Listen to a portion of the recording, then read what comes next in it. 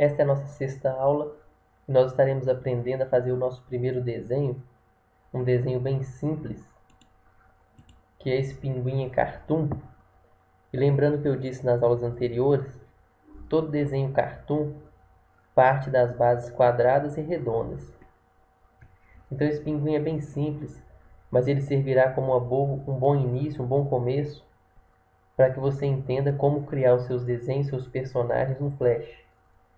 E no decorrer do curso, nós estaremos aprendendo desenhos, personagens, cenários mais complexos, mais bem trabalhados.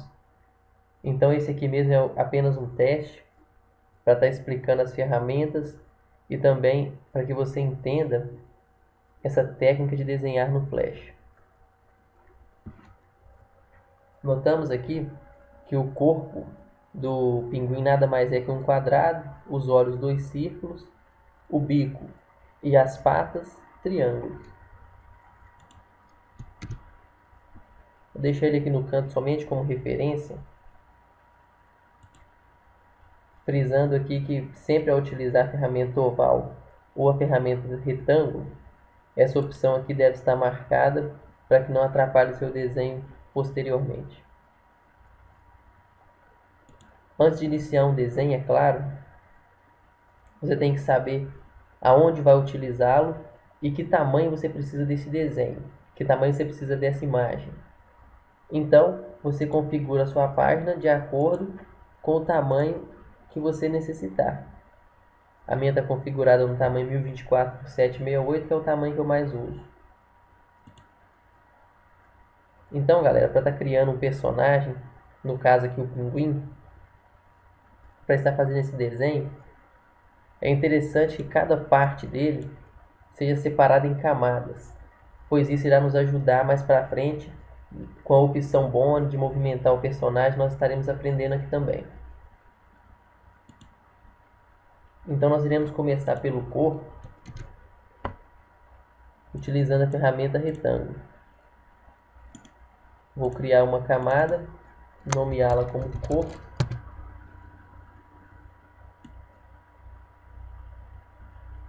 Aqui já está a base do nosso pinguim, é apenas um retângulo. Agora eu crio mais uma camada, nomeá-la de barriga.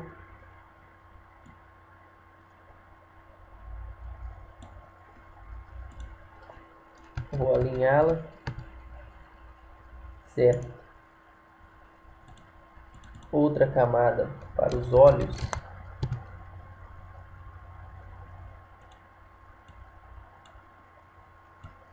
Utiliza a ferramenta oval, pressiona a tecla Shift para criar um círculo perfeito. E vou duplicar esse círculo para que fique igual em tamanho os dois olhos. Vou centralizar da maneira adequada. Certo.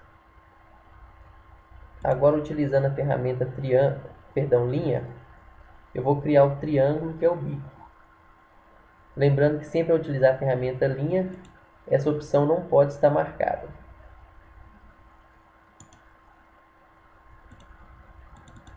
Crio a camada então para o bico.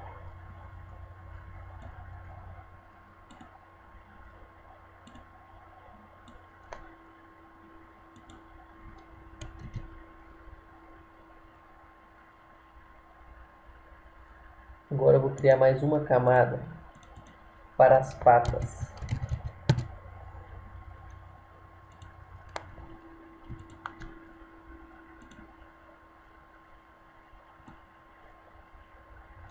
As patas também serão criadas com a ferramenta linha, porque elas nada são além de triângulos. Posso duplicar para não ter que desenhar de novo, pois são idênticos. E vou estar aqui na opção transformar, girando para que fique adequado. Prontinho.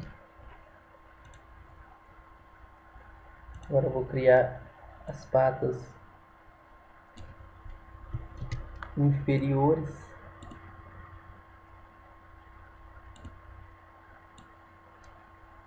faço o mesmo processo para não ter que desenhar duas vezes.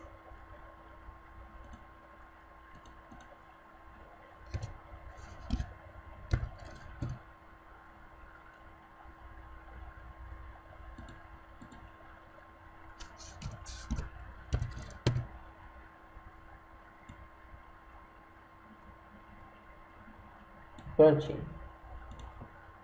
Então aqui, galera, tá a base do nosso pinguim. Tá o pinguim todo desenhado em contornos. Agora é só eu alinhar direitinho as patas. O nosso pinguim está pronto, está desenhado. Então eu vou encerrar essa aula por aqui. Vocês puderam ver que é bastante simples, está desenhando no Flash. Desde que você entenda como são criados os personagens, você estará aprendendo aqui no curso. E na próxima aula nós estaremos aprendendo a colorir este pinguim. Então, galera, até a próxima aula.